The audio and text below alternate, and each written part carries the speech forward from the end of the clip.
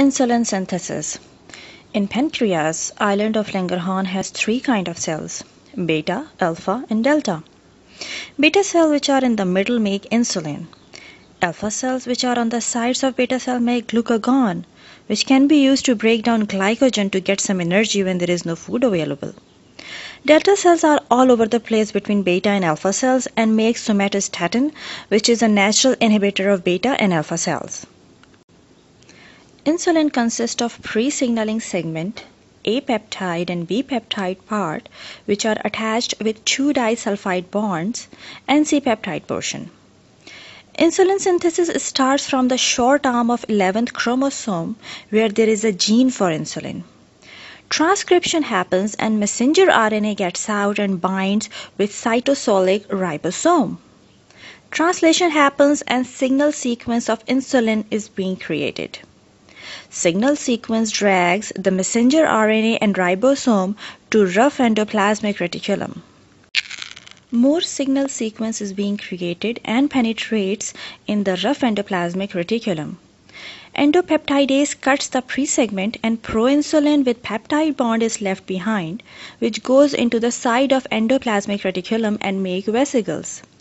These vesicles bud off and go to the Golgi apparatus. Another peptidase attacks on insulin and breaks it into the insulin active and C portion and store them in the vesicles in the equimolar amount.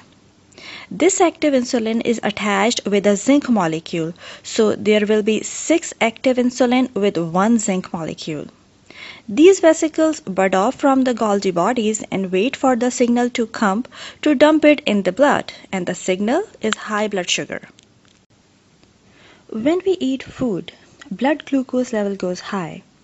This glucose in blood comes to pancreas and hit beta cell. Beta cell have two passed glut glucose transport two-way valves. As soon as glucose strike on them, they move inward and move the glucose inside. Beta cell are also present in liver, intestine, and kidneys. When glucose comes in, glucokinase enzyme phosphorylates it and makes it glucose 6-phosphate. Now the glucose cannot go back out. Through glycolysis, pyruvic acid happens. Pyruvic acid goes into mitochondria where TCA cycle happens and oxidative phosphorylation happens, eventually converts ADP into ATP. Beta cell membrane has -70 millivolt at resting. It has some potassium channels which are open by default. These channels are ATP sensitive. When ATP goes high, potassium channel gets closed and cell gets depolarized because it has more potassium. Now calcium channel opens and calcium comes in and kicks out the vesicles contains active insulin with zinc. These vesicles also contain C-peptide, some amylin, and some proinsulin. If glucokinase is not working, it's called moody, M-O-D-Y, moody disease, which happens when we are young. Sulfonylureas and meglitinides can be used for hyperglycemia to close potassium channel artificially and stimulate the calcium channel to be open, and insulin will go out. If beta cell develop insulinoma and more than needed insulin is getting dumped, we can use diazoxide to keep the potassium channel open. Diazoxide are also called vasodilators like Diovan. If glucokinase is not working, it's called moody disease, which happens when we are young. Sulfonylurea and meglitinides can be used for hyperglycemia to close the potassium channel and artificially stimulate the calcium channel to open, and insulin will go out. If beta cell develop insulinoma and more than needed insulin is getting dumped, we can use diazoxide to keep the potassium channel open. Diazoxides are vasodilators like Diovan.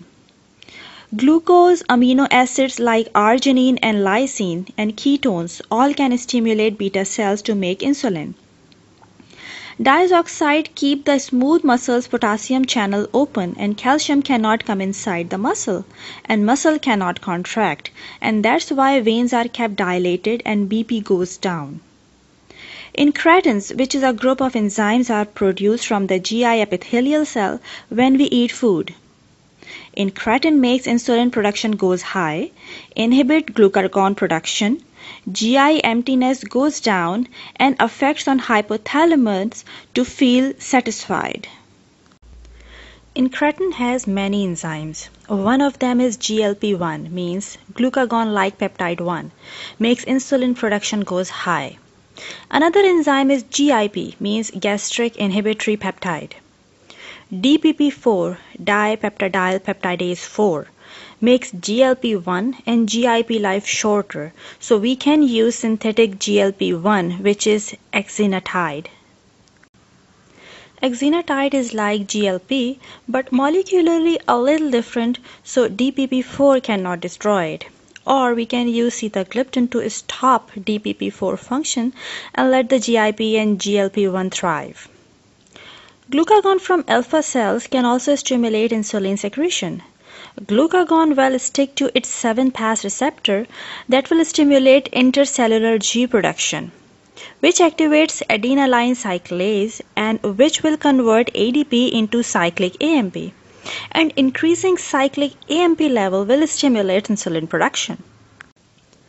This cyclic AMP was also increased by GLP-1 and GIP to produce insulin.